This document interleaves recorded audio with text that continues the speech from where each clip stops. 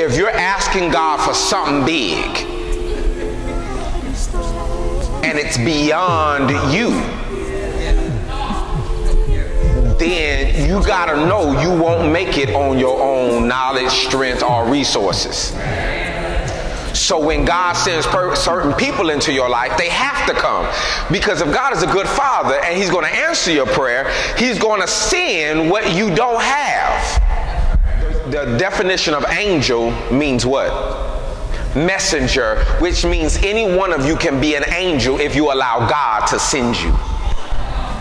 Say, hey, listen, I got this $30 that I don't know why I'm giving it to you. You ever heard stories like that? You ever heard, I don't know why I'm giving it. I really don't want to give it to you, but I just feel like something, just take it. And they walk off with an attitude. Just take it. I don't know. God just wanted me to.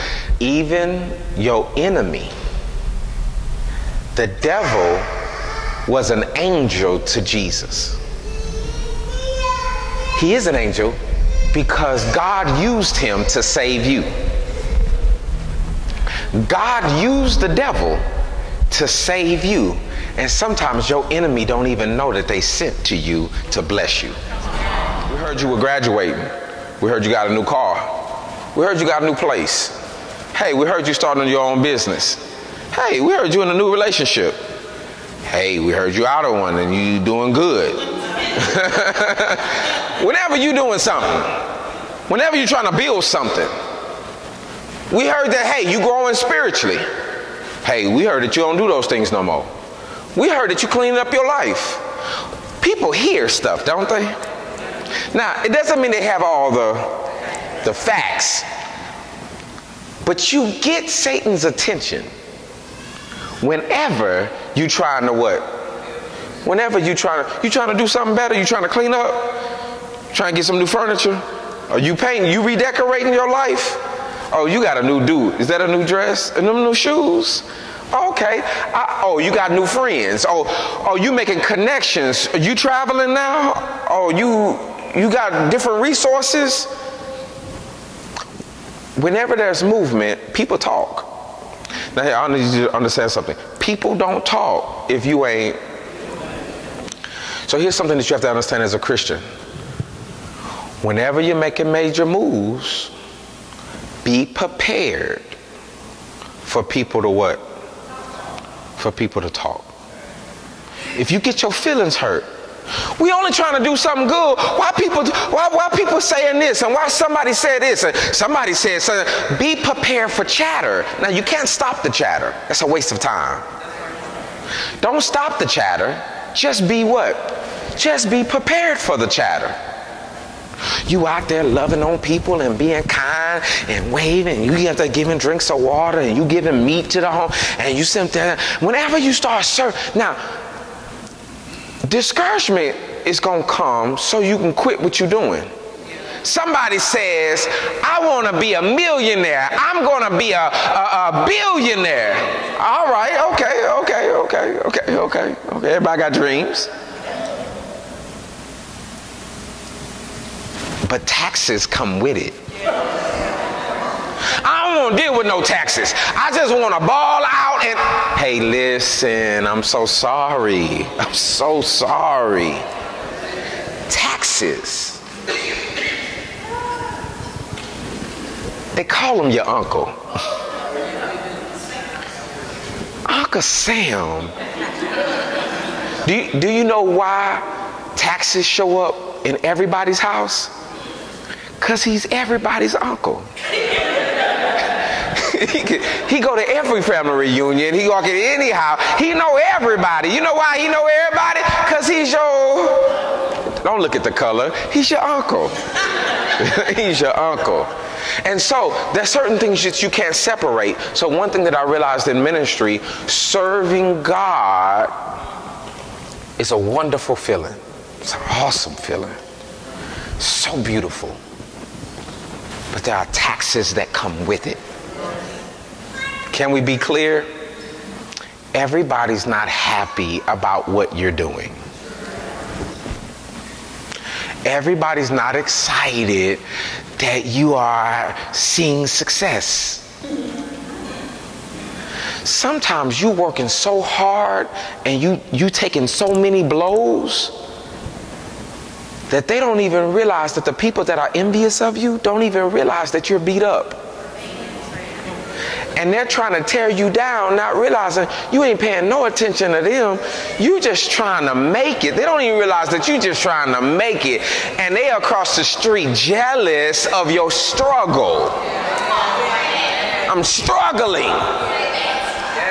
Just finished crying and you're jealous of my pain?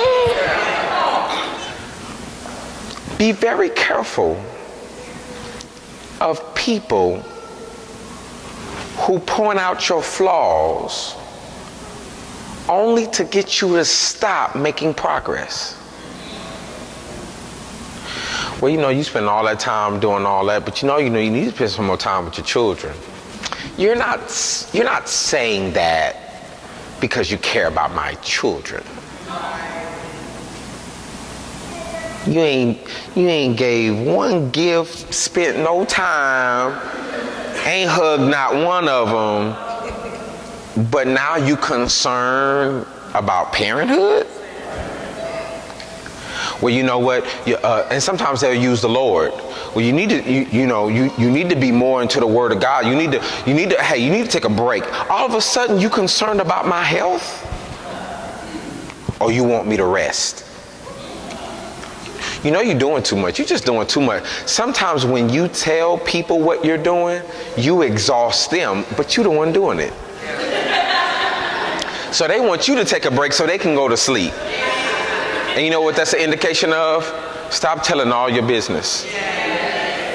And everything that you're doing. Everybody don't need to hear your schedule of your whole day and all the stuff that you got going on. And they don't need to know all your projects, because everybody doesn't care about what you're doing and they're not there to support. So sometimes what they'll do is they'll start to mock and make fun of what you're doing. And they'll sometimes come in the spirit of I care about you when they really don't. Ain't it funny when people, they discourage you with questions? So you're going to do all that study and you're going to stay up all night and you're going to write all them papers and you're going to do it. You're going to take all that, you're going to take all them courses and you're going to spend all that money. You know, that's a lot of money. Is that a question or are you making a statement? Because I'm ready to walk away. I'm just trying to figure out, do you have any more real questions? All of these are rhetorical. And you're just talking to yourself. Because I've already counted the cost. So I told you what I was doing, but I wasn't looking for an advisor. You really gonna sacrifice? I mean, you really willing to put the work in?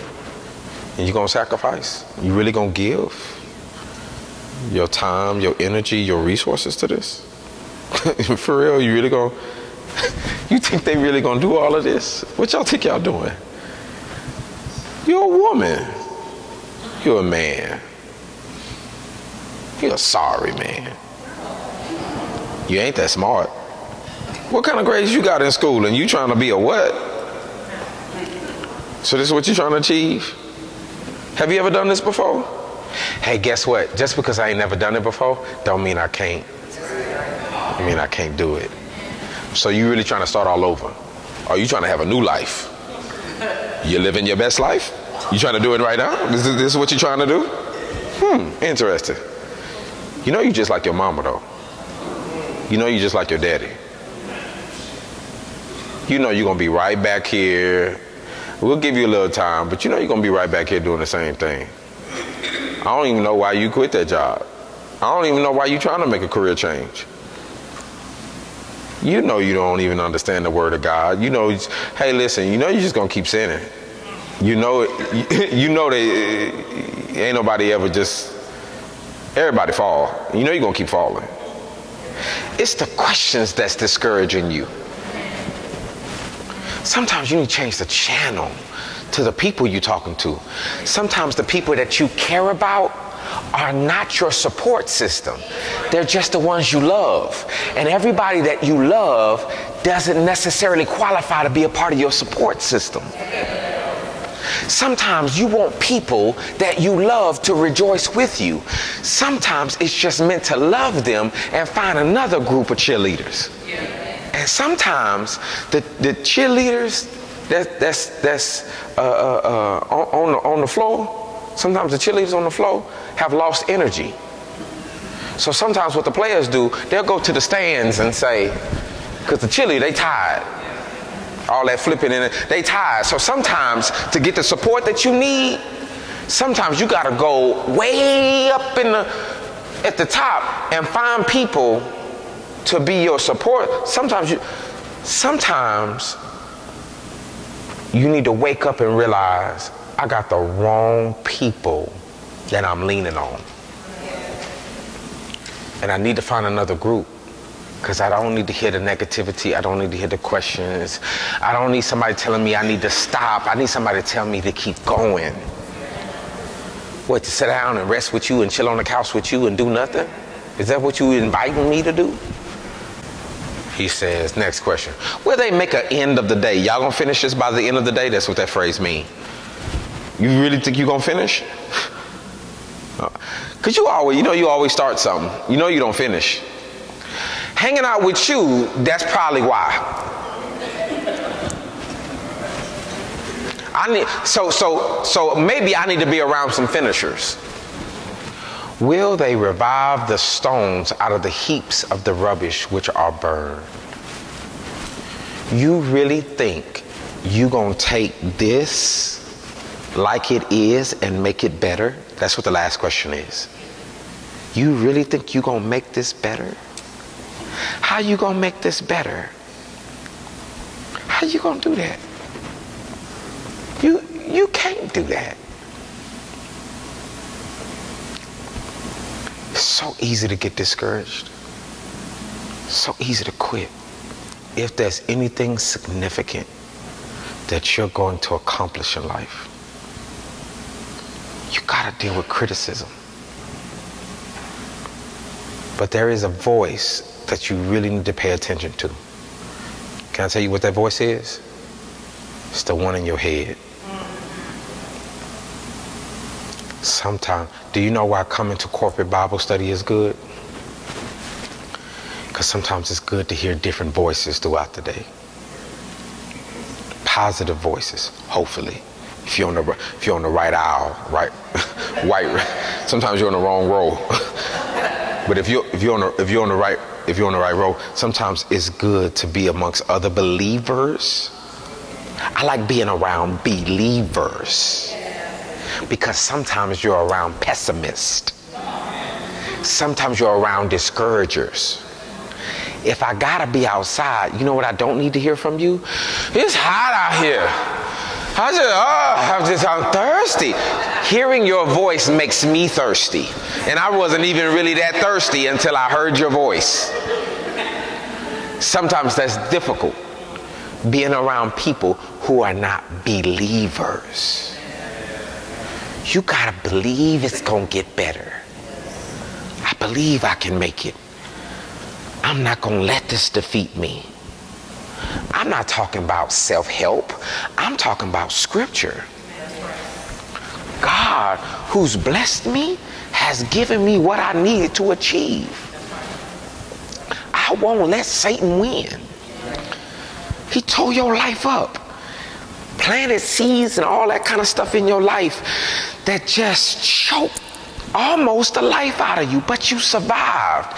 Now cut the weeds out of your neck and stand up and fight back and don't let him win. You can be an overcomer. And all the things that you dreamed, it really ain't that far away. You just can't quit. Few people were talking and something else happened and that was another incident, hey, take a break, sit down, take a nap, but don't quit. Who in here need a nap? You need a nap? Anybody? Take a nap. Go take a nap, but don't what? Don't quit. Don't quit on the destiny that God has given you. Don't quit on what God placed in you. And you dream about it and you talk about it. You're excited about it. But you got around the wrong people and they discouraged you. And yes, you did have to face this. And this happened and everybody didn't support. They didn't show up. They were supposed to be in the audience. They were supposed to be in the crowd. They said that they would come through for you and they never showed. They overslept or they reneged on their promise and they did not fulfill that role that was supposed to be. But don't quit. Don't quit. And sometimes the church doesn't make the impact in the community because all the people get together and they're really, really excited, not realizing there is a Judas, a Thomas, and a Sanballat in the audience. And if you don't run into Sanballat, you run into a Judas. Have you ever been betrayed in the church? It make you want to quit. You open up and you share something with some, and they betray you. It was just Judas. God will handle Judas, or sometimes Judas will handle himself. And then you run into a Thomas. Thomas don't show up, but he want to have a say-so on what's going on. You missed the last service, but then you want to come up and say, well, I ain't going to believe until. Hey, listen, we need believers in the room. Now you got Jesus showing up 8 days later trying to prove to you specifically that he is who he say he is. Jesus was supposed to share some other information. He sent me a teaching last week's lesson because you didn't show up. How would you feel if next Wednesday I taught this exact same lesson because there was one person that didn't show up last week and so they here, so I'm going to start out. You would be like, hey, but we need to move on. Because doubters delay progress. And Sanballats actually want to derail the whole project. Judas is just trying to look out for themselves. Thomas is the one that you end up spending all your energy on trying to get on board. And it's just delaying the progress.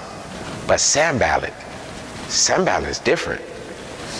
Sanballat says, I want this to fail. I want this to completely fail. And you know what I'm going to do? I'm going to go get an audience and I'm going to go find people that will agree with me to make fun of you and hopefully influence you by the majority. Even though what you're doing is great. The Bible is telling you what? Beware. Be very careful. Because, notice this, the word of God is powerful. But sitting next to the wrong man will spoil you to the point where the word of God has no more effect on your life. So you know what the Bible is telling you? Even though the word of God is powerful, be careful who you sit next to. Because the person that you sit next to and has access to your ears can actually disannul the word of God that's running through you and giving you the power and the energy to do what you need to do. Because another person is actually another word, which is why I'm supposed to spend more time in the word of God than I am listening to your word. So you can quote to me what somebody else says, but you can't quote scripture. Somebody says, well, I'm not good at quoting scripture, but you're good at quoting people. So what God says, be very careful of the people you listen to, and you're memorizing their words, but you can't memorize the word of God. They will spoil you, and they will damage your dreams and damage your destiny. He says this through philosophy and what? Vain means empty. Deceit means trickery. Some people will deceive you, and the prize is empty. Why are you messing with me? Some people, they just get a kick out of tricking. You know people who play pranks? What's the prize? A laugh? I read the Word of God, but I also have a personal relationship with Christ. Did you hear what I just said? I read the Word of God, and I have a personal relationship with God. So there are some things that God can do with me that you can't read about. Because I pray to Him and I have a personal, and I ask God with the Holy Spirit in my life to lead me, so you won't be able to track my every moves by book, chapter, and verse, because He's doing something personal with me. Along with the Word of God. Now, the Holy Spirit will never cause me to contradict the Word of God. They actually work and they go together. He says this: you're being spoiled because you allowed other people, other things, traditions and philosophy and all this stuff to spoil you, and you listened to Oprah when Christ was trying to say, no, this is the, and you were following the wrong thing. You got some good philosophy and advice by somebody that was respected in the rudiments, the things of the world. And you didn't quiet the noise and say, God, this is what I'm praying for, because Mark 11 says if you believe, those things can come to pass. If you believe what you say and you have faith, God will lead you to that destination.